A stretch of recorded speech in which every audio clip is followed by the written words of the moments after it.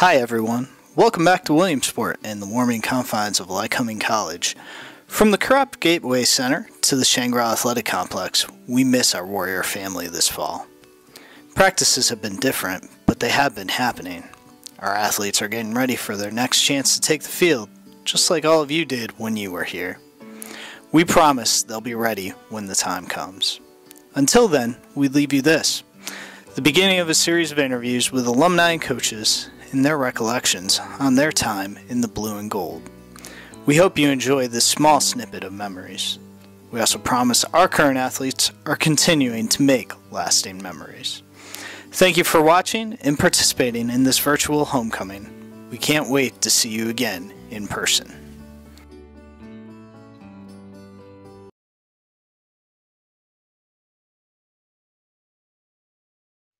I kind of consider Lyco athletics as a whole kind of like laid the groundwork for my entire college experience. I met some of the greatest people that I've ever met in my life at Lycoming, most of who I still speak to this day. And actually, I still talk to 4 or 5 of my teammates every single day. And that, like, literally every single day we talk. I just went to one of their weddings. I was at 2 Lyco weddings in the past 2 months, and I saw probably 25 other Lyco athletes. But I would say that it's just so family oriented as a community, just because you come in freshman year, no one knows anyone, just like any college experience, but we're kind of lucky in the sense that we already have a community, but we have a community already kind of set for us.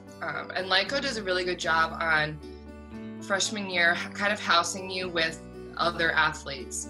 So my freshman year, I lived right across the hall from the women's soccer girls and right down the hall from some of the men's soccer players and then men's basketball players.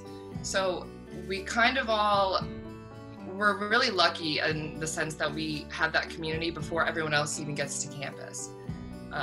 We've kind of, oddly enough, like form a family within 2 weeks because we're all going through the struggle of preseason, which is very relatable for anyone who has ever played a sport at Lyco or just a college sport in general.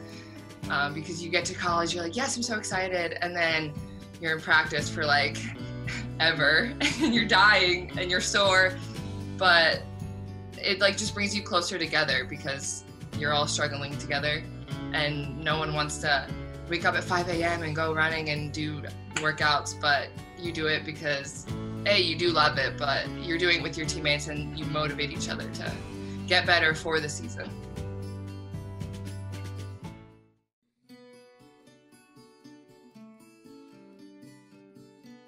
Well, certainly the top one would be, so 1994, the best year we had, finished the year 16-5.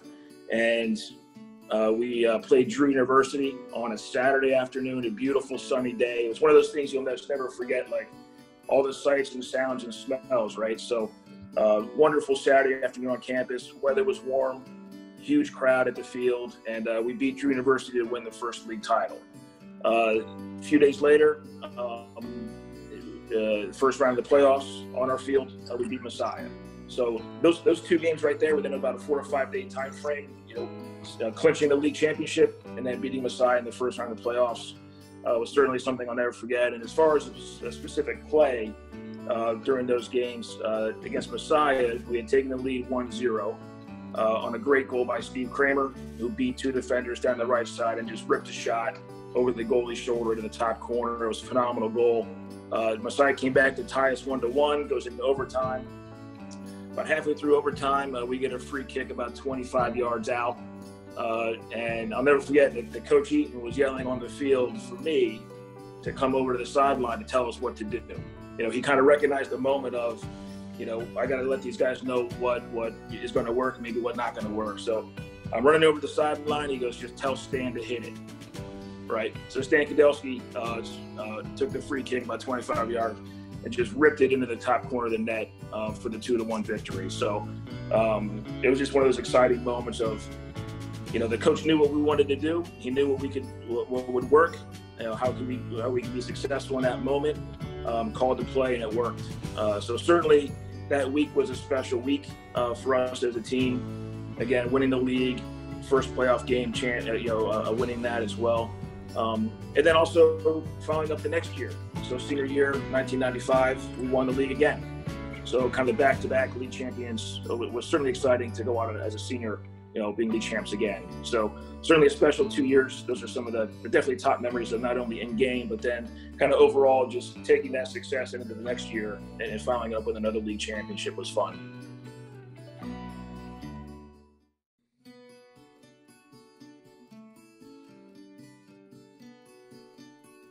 One is definitely in 1995, we won the MAC championship in softball. We pretty much went in as the underdog. I don't think anybody could foresee us taking out Messiah. But we did. We had to come back and beat them twice, which we did, to win the MAC championship. And I think we did it with, we had some veteran players, but we also had, I was a freshman, Mary Beth Schwindenhammer was a sophomore. So we kind of dominated with the pitching there and, with a young crew, I think. And then as far as basketball, probably my most memorable year was my junior year. We went undefeated at home, and Lock Haven came into Lomedy, and we knocked them off. And it's kind of funny. I coach my daughter's softball team right now, and we're at a tournament over the summer, and Coach Scarfa was there, who was the coach at Lock Haven at the time. And he stopped me, and he was like, "Hey, what's your name?" And he remembered that, and I was like, "Yeah, you came to Lycoming and we won." So that was definitely a memorable year.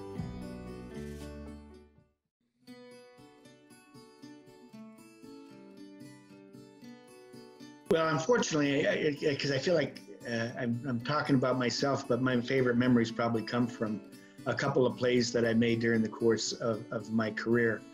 In my senior year, I became the punt returner, and primarily because we had some really good backs that couldn't catch the ball, couldn't hold on to the ball, and all Coach Girardi wanted back there was somebody who could catch the ball, and I loved doing that. And so they made me the punt returner, and we were playing Wilkes. We played in a pouring rainstorm at the Wilkes Field. It was muddy, it was wet. Fourth quarter, we're down 2 scores, and we put on the pump block.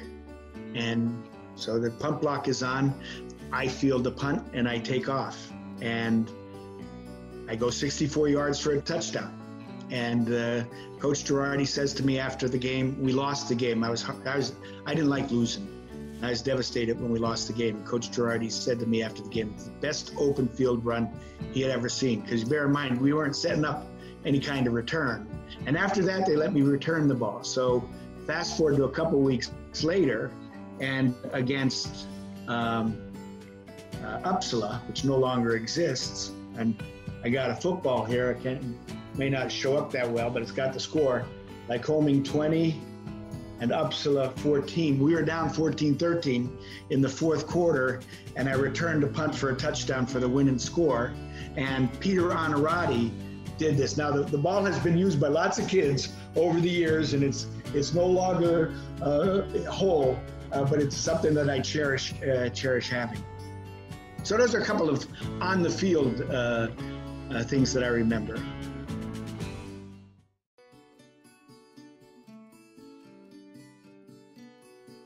Well, they're all pretty great. There's something really special to me about our soccer field at Lycoming, being on the turf in the fall when the leaves start to change, and just that the feeling of fall and just playing soccer in general was just the best. And once you're out of preseason and you're into your regular season, games pick up pretty quickly, and you're just practices, you're still practicing, but it's not the same level, and you're just playing game after game. But I guess a good memory I have is it was my senior year, and it was our opening tournament. I believe it was at Susquehanna University, which, sorry, I had to say that, awful university. But we were playing our first game, and I think I had scored the first goal. I don't exactly remember when it was, but everyone started kind of freaking out, and I looked over and it was Coach Baldwino, and he was like yelling at me that I needed to get the ball, and I was like, I don't know what you're talking about. He's like, you just broke a record. And I was like, I did what? So I like remember we were trying to chase around and get this soccer ball and like explain to the other team that we needed to keep it because, and it was quite a mess. But yeah, I think I ended up getting it, but I had no idea that was going to happen. So I think Coach Joe thought that was a really nice surprise, but I was pretty confused at the same time.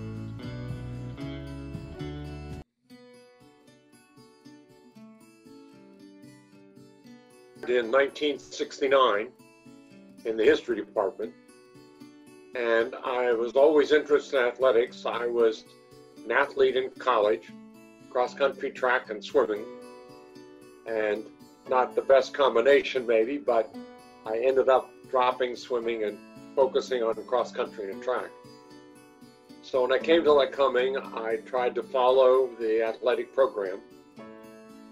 The team sports played in, many of them played in the old gym, which was not quite legal basketball length, and which seemed to give us some advantage over some other teams. So I found it interesting to go there. My wife and we took our children, and I took our children to football games as well. There were very few sports for women, and in the 70s when that became an issue, I was good friends with Deb Holmes in the athletic department. I know she was responsible for starting a couple of programs. She was tennis coach, and she started the women's basketball program. Even though she agreed that basketball was not necessarily her forte, she was a coach, and so she established the program.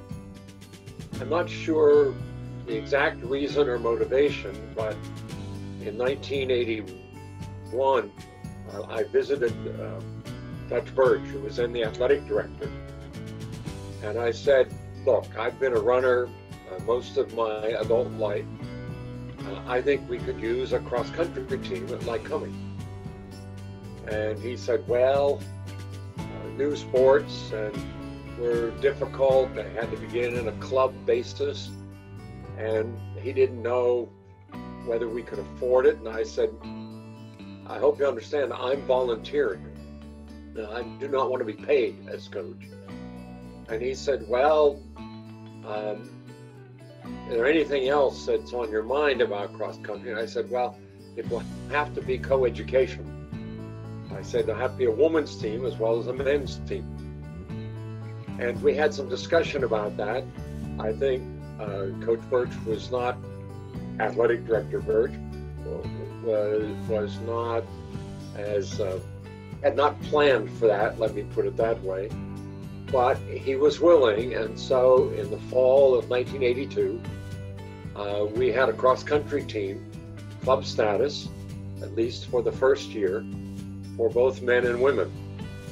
And I literally walked around campus, stopped people on going into the Word Center, talked to my students in class, recruiting runners. And so it was just one of those things.